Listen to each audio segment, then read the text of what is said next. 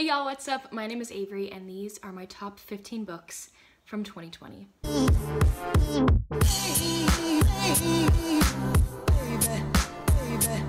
So I said 15.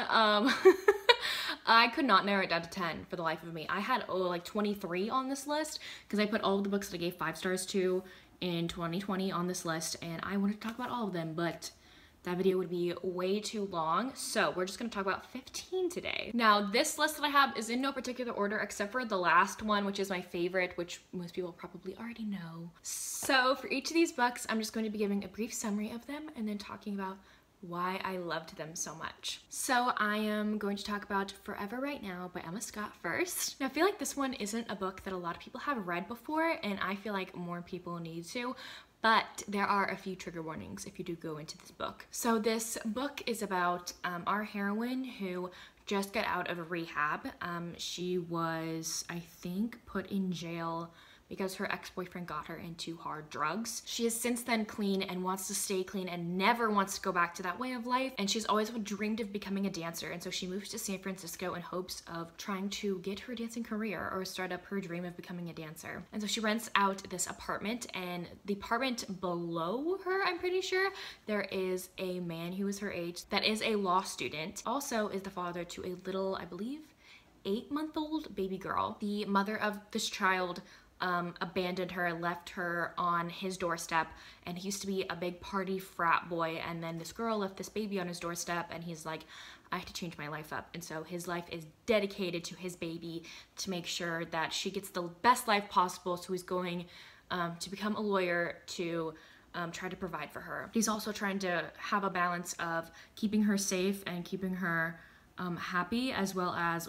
studying and going to school. I love how in this book we get a single young dad trope, because we don't get that a lot. We don't get a single young dad really ever, and I really liked that in this one. And so our heroine ends up moving upstairs from him, and they start finding one another very attractive, and she's very friendly towards him, but he's very closed off and very standoffish towards her because he likes her, but he doesn't want to confuse his daughter in any way, shape, or form. So he has cut himself off from women entirely, basically. But then one day our hero really needs like a babysitter, and our heroine is the only one available, so she ends up babysitting for him, and then she starts falling for the baby and falling for him, and they end up sparking up like a romance, but she has to eventually come clean about her past. This book is really deep and pretty emotional at times, but it is so worth it. It is so good.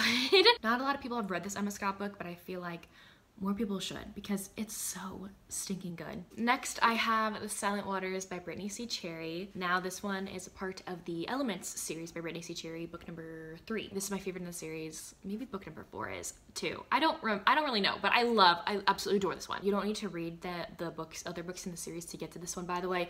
They literally have zero affiliation with one another. Like, no characters pop up or anything. I don't know why they're in a series together. So this book takes place in 3 different timelines. The first timeline is when our heroine is around 10, and then it jumps to when she's around 18, and then it jumps to when she's in her 20s, I'm pretty sure. And so the book starts out with her being like 10 or younger, I don't remember, but her dad getting married to a new woman. Our heroine and her dad move in with her and her little family. She already has a son and a daughter from a previous marriage, and so our heroine gets 2 siblings. She then meets her stepbrother's best friend, and she becomes infatuated by him and falls in love with him and tells him right when they like meet, basically, that they're gonna get married. And he is like, you're a girl, gross, go away.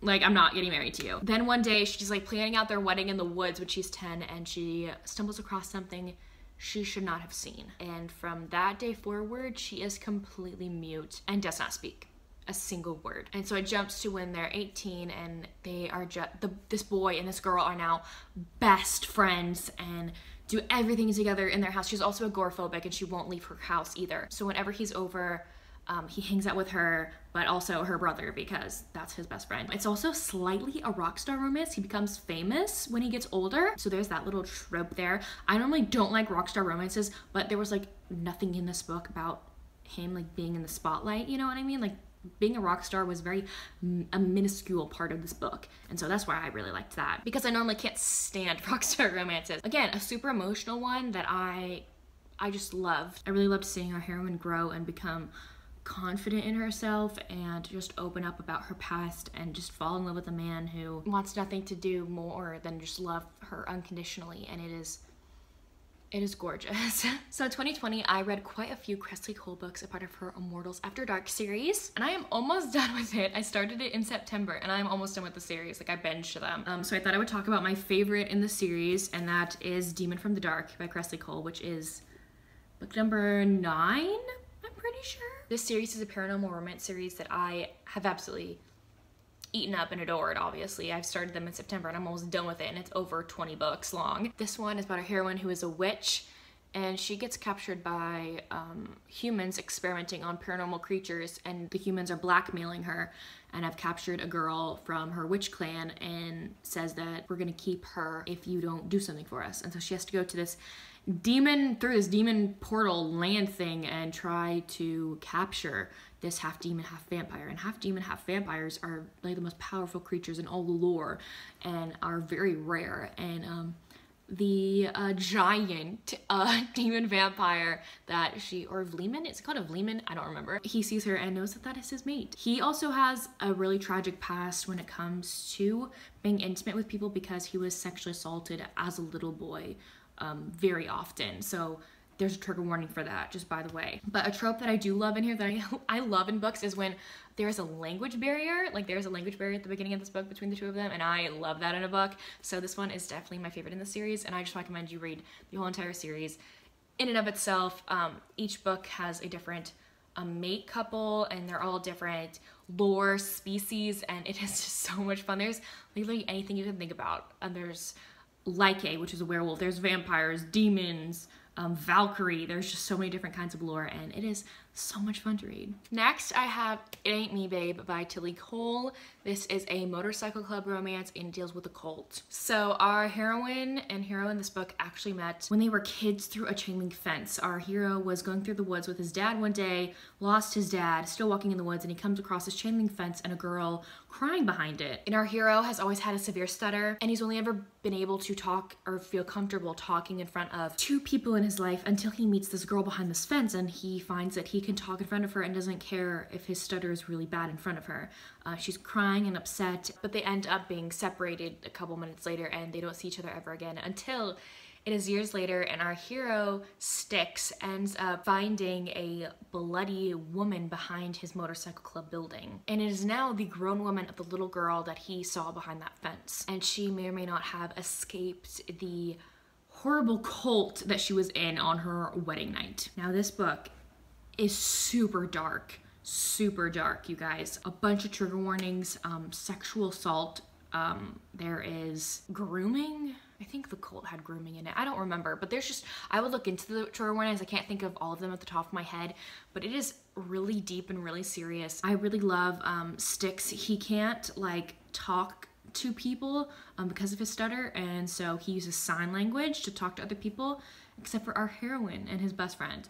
He could also talk in front of his dad, but his dad has passed. I loved just watching him become more comfortable in his stutter and realizing that he is okay the way he is. I just also loved our heroine and how she became so confident in herself after experiencing something horrible. I absolutely adored this book, and I can't wait to continue on with the series. Then I have Never Seduce a Scot by Maya Banks. I recently read this one and absolutely fell in love with it. Now, this is a historical romance, kind of like Romeo and Juliet-esque. There are 2 rival clans in Scotland. They don't remember how the feud really started, but they can't help but always hate each other.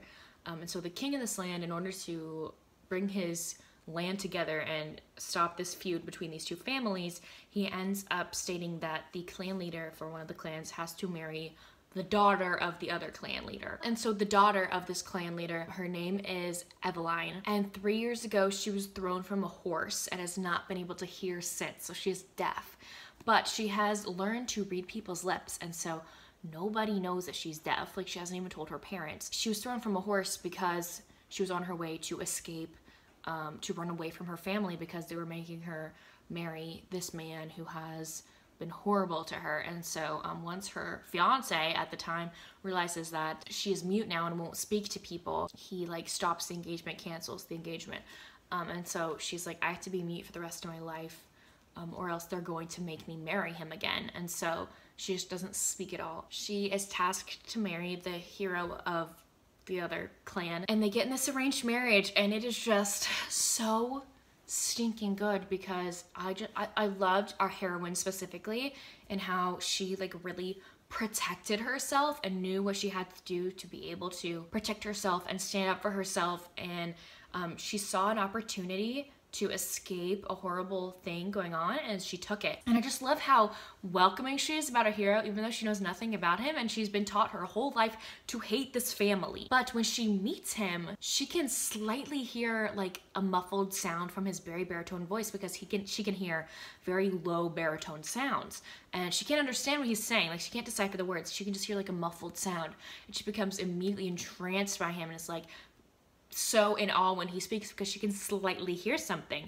And so her family's just baffled as to why she really likes this man when they meet, because she's been told her whole life not to. Our hero is just so compassionate when it comes to her, and really caring and understanding, and is really patient with her, and I love that. I love that. If you're looking for an historical romance with a disability representation, I totally recommend this one. Our heroine is based off of our author's husband, because her husband is also deaf and he can hear low baritone voices and sounds like she can, so she based it off of her husband's experience. I love this one, and I really recommend it. Then we have All In by Emma Scott. I ended up buddy reading this book with Brie from 11 Words before Audible Escape ended, because the duology is on Audible Escape, because the other book is Full Tilt, and I read that one last year at the end of the year, and I just never got to reading the second one. And Brie was telling me all the time, you have to read the second one, you have to read the second one, and I did, and she is so right. If you don't read the second one, like, you don't get the whole story of what's going on with this couple, and it is so good. I can't really give a summary about this one because it would be a huge major spoiler for the first one.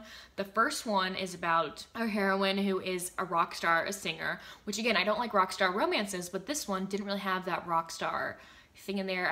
We didn't get a lot of it, so I really liked it because it was a major part of the book. She's in this band and she is an alcoholic. She ends up getting blackout drunk after a concert, and her bodyguard ends up putting her in this limo and tells the limo driver to take her home. The limo driver is our hero in this story, and he ends up taking her home, but she has no keys on her. The place is dark, vacant, like nobody's home, so he doesn't want to leave this blackout drunk girl alone on the porch, like just leave her there. And so he drives her to his apartment, and so she can sleep on his apartment. And so they become friends whenever she wakes up, and it's just, it's so good. Like, this romance is amazing. Both books, you have to read both books to get the whole story, and the second one was beautiful. I don't know which one I like more, possibly book 2, I don't know, but I loved it. And thank you so much, Ray, for pushing me to finally read book 2. Then we have Redeeming Love by Francine Rivers. I have a whole entire dedicated reading vlog for this book, so I'm not gonna go too in-depth for this one. I'm linking that down below. This one was so good. I read it specifically for my best friend because this is one of her favorite books of all time, and I wanted her to watch my reaction to it, so I made a reaction vlog for it. This one is kind of like historical, I don't know, I think it's a historical romance, but it deals a lot with Christianity and faith. And this is a retelling of the book Hosea from the Bible. And so our main character, Angel, she is a prostitute, and she was sold into prostitution when she was 8 years old. So it's all she's known her entire life. And she's used to being cast aside and lied to. She doesn't have any friends. She doesn't make relationships because she always gets left out or broken or heartbroken by the end of something. And so then our hero, Michael, sees her one day when he's outside on the docks, and he sees her, and God tells him to marry her. And he's like, what the heck do you mean? Like, you want me to marry this woman? And he's like, yes, you're going to marry her. So it's both of their stories, Michael and Angel, and their story in their faith and their relationship with God and their relationship with each other. And it is absolutely beautiful. If you haven't read this book, I don't know why you haven't. If it doesn't interest you, I totally understand. But if you are Christian, I really recommend you read this one. Even if you're not a Christian, if this story floats your boat, or if you're very interested by it, I really recommend it. Because it is really good and it's heartbreaking, and I didn't really see the hype around it while I was reading it. It wasn't until the end till I stopped like a baby and understood everything, and it was really good. Next, I have Devil in Spring by Lisa Kleypas. This is book number 3 in the Ravenels. Oh my goodness. I loved this book, a part of the Ravenels. I just recently completed this series and I have loved it. It's been one of the highlights of my year is reading this series. This is a historical romance series. There are currently 6 books out right now, I want to say. Book number 7 comes out in 2021. This one is about Pandora, and Pandora has been known in this series to not want a husband. She doesn't want to get married. She just wants to have her own board game company and live a lonely spinster life, and she's totally fine with that. She's quirky and funny, and she likes to make up bizarre words and just say things that come into her, but she doesn't have a filter essentially when she talks to people. Then she meets our hero at a dance, and she ends up getting her arm or something stuck in like a settee, and like he has to help her out of it, and it looks like they're in a compromising position. He's actually just trying to help her get unstuck from something, and people see this and think that they were having a rendezvous or something. They have to get married out of convenience to save her reputation. I loved this romance between them so much. I also love book number 6, which is Chasing Cassandra. That one was really good as well, and that's about her twin sister. But specifically book number 3, I just loved so much. This couple was beautiful to read about. Pandora also has a problem with her hearing, and because of that, you can figure out why she has a problem with her hearing. She wasn't born with it, so you have to read about how she became slightly deaf in one ear. So she's often viewed as clumsy because it set off her center of gravity, her not being able to hear out of one ear, and it just also caused some, I think, brain damage if I'm not mistaken. But she like often has vertigo, and I really loved seeing our hero like help her through all of that. Her becoming more open about her situation and what happened in her past. The couple, and this is just swoon-worthy to die for, and I love them. Next, we have another historical romance. We have The Madness of Lord Ian Mackenzie by Jennifer Ashley. This one is so good. All of these are really good, but this one, oh, this one has a special place in my heart. I love it so much. This one is about Lord Ian Mackenzie, and he actually has autism, and this was before the world knew what autism was. And so he's always been labeled as mad. The madness of Lord Ian Mackenzie he's always been labeled as mad because people don't understand what autism is. And so his father put him in an asylum when he was younger, and when his father died, his brother ended up breaking him out of it essentially, and this takes place years later. He ends up across our heroine named Beth because one of his colleagues, he's not friends with them, he tells Ian at the beginning of the book that he is getting married to a widow named Beth, but Ian knows that this man, his colleague of his, has a secret house where he keeps women, and so he goes out and searches for Beth to possibly tell her about all these women that this man is going to still have after they're married. So he finds her at the theater and ends up telling her, and when he sees her though, he wants her, and he tells her that. He's like, I want you. Can you be mine? And so he just becomes infatuated by this woman. Beth is so patient and kind and caring towards him and does not care about his quirks or his differences with other people. I love her so much. She's so patient and kind with him and really understanding, and Ian is just in awe of this woman and in awe of how she wants to be with him and can't help but fall madly in love with her, and I love them a lot. I love all these books, I love all these characters, but this book is just so good. I recommend this one so much. Then we have Sweet Temptation by Cora Riley. This one has gotten a lot of buzz recently, and I read it towards the beginning of the year, I want to say. I got this recommendation from, I think, my lovely friend Ashley from Ash Art Books, and she talked about it, and I needed to pick it up. I've also found, since I've read this book, a lot of other people have read it, and they don't really like it as much as I did, but I loved this one. This one is a mafia book where it doesn't deal a lot with mafia, which sometimes I want that in a mafia book, where mafia isn't the main plot of the story or a major thing in the story. And so our heroine just turned 18, and she gets put in an arranged marriage with a 30-something-year-old, maybe? It's an age gap romance. He is a widower. His wife recently died, and he now has a, I want to say, 9-month-old baby and a a 4 or 3-year-old son. The son also has not spoken since his mother's passing. He won't say a word, but he mainly gets this wife because in the mafia, if you have children, you need a mother for them. You can't get a nanny. You need a wife. You need a mom for these kids. And so he gets married, and this is the only option for him, is to marry this 18-year-old that he knows nothing about. And he doesn't want to ever fall in love because of what happened to his wife, and you learn about what happened to his wife while you read the book and everything. Our heroine knows nothing about kids, knows nothing about anything this man is doing, but she can't help but fall in love with these children and eventually him. And it's so good. He's very brooding and if you want a brooding hero, this is a brooding hero. He's very brooding and standoffish and doesn't really want to get to know her at all, and just sees her as basically a nanny to his kids, even though she's his wife. But he slowly starts to show affection for her because she is showing so much affection for his children. I get why people don't like it, but I honestly just loved it. Then we have That Kind of Guy by Talia Hibbert. This is a part of the Ravenswood series, book number 3. This one is an age gap romance, and our hero also has recently found out that he is demisexual, so there's that representation in it. This is also an age gap romance where the woman is older. I don't know if I already said that. The woman is older in this one. And it's also friends to lovers, and it is fake dating. So there's a bunch of fun tropes in here. So our hero and heroine have been best friends, not best friends, but very close friends for a very long time in their friend group. And you meet them and see them become friends throughout the 2 previous books before this one. Our heroine, Ray, actually has a scar on her face, and it is due to something you learn about in the book. It slightly has something to do with her chronic illness, and I have her chronic illness, this is the first time I've ever seen my chronic illness in a book before. She has POTS. If you want to learn about POTS, about what all that is, I'm linking my chronic illness video down below. I talk about my chronic illness and what chronic illnesses mean and everything, and representation in the book world with it. I loved seeing that representation in this book. Our heroine and our hero are very close friends, but our heroine got a divorce recently. I believe her husband cheated on her, and so she's also a writer, and she has to go to this book convention that her husband will be at. She ends up asking our hero ends up volunteering to be her date to make him jealous, and they end up becoming closer through this convention and everything, and become more than friends, and it's so good. I really liked it, and I just love seeing that disability representation in a book. It was phenomenal, in all honesty. I really liked it. Then we have A Notorious Vow by Joanna Shupe.